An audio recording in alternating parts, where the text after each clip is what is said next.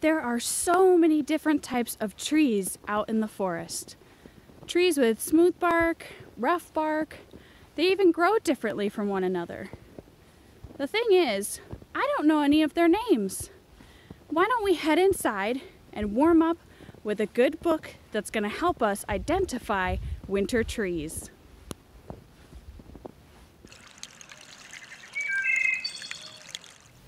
Hello everyone, my name is Lexi. I'm a naturalist with the Baltimore Woods Nature Center in Marcellus, New York. Today we're going to be reading a book called Winter Trees by Carol Gerber with illustrations by Leslie Evans.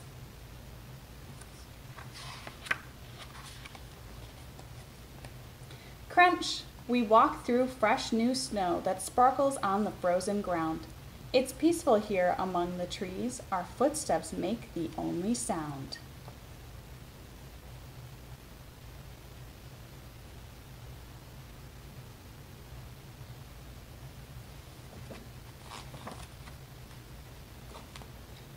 Trees that once had leaves are bare. They're dressed instead in lacy white. Snow dusts their trunks and coats their limbs with flakes that outline them with light.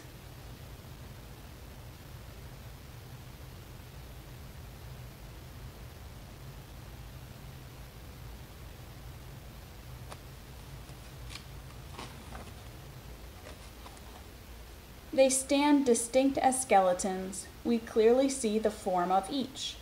The egg shape of the maple tree, the taller oval of the beech.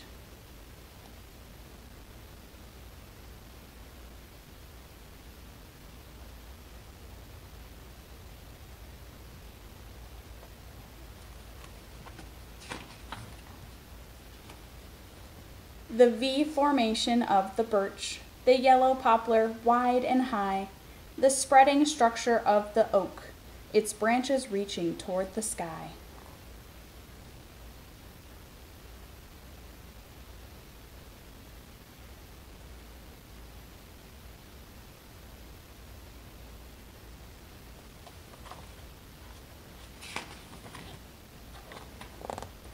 The sugar maple's bark is gray, its twigs are brown, its buds are stout, with claw-like tips that in the spring will burst to shoot new green leaves out.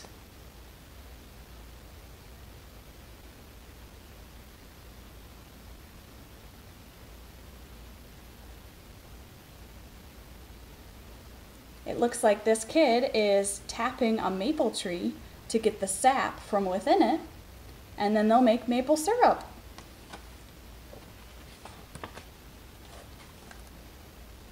The beech tree, called American, has bark that's smooth and silver gray. Tan leaves still cling to limbs and branches on this cold, bright winter day.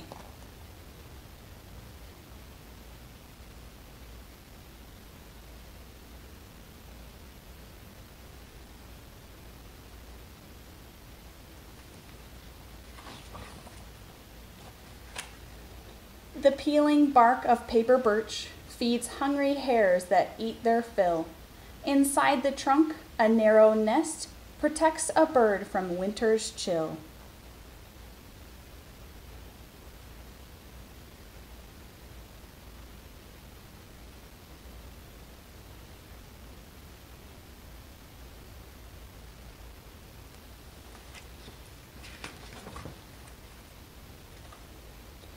Tall yellow poplar's furrowed bark surrounds a trunk that's straight and neat.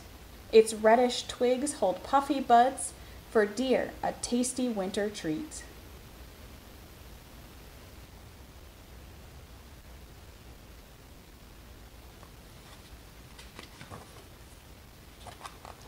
See bur oak's ridged, enormous trunk, its massive limbs that intertwine, its tangled twigs that twist and point, a strange, bewitching tree to find. Now, all the trees that we've seen so far don't have their leaves right now. What are those trees called? They're called deciduous trees. The evergreens don't change their look. We see their needles all year round. while older needles near the trunk drop off and fall onto the ground. Now these leaves look a lot different, right? Evergreen leaves, or those little needles that you see, are adapted or made for the cold, so they don't have to lose them like the deciduous trees do.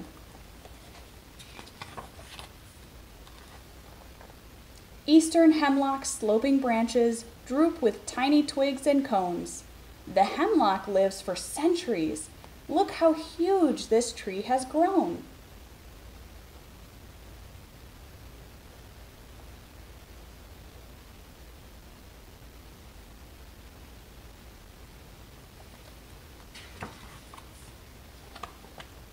White spruce looks like a pyramid. Cones hang from branches near the crown.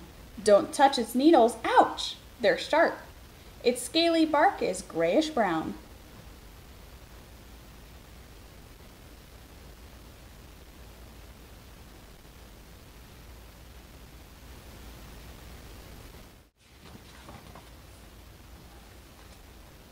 Before we go, let's roll some snow. We'll make a snowman who will wear small twigs and pine cones for his face, and leaves from beech trees for his hair.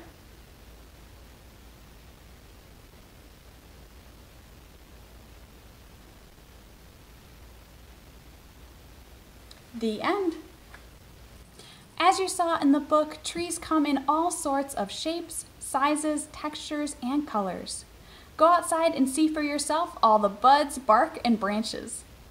Follow the link below this video to a scavenger hunt to help guide your outdoor adventure.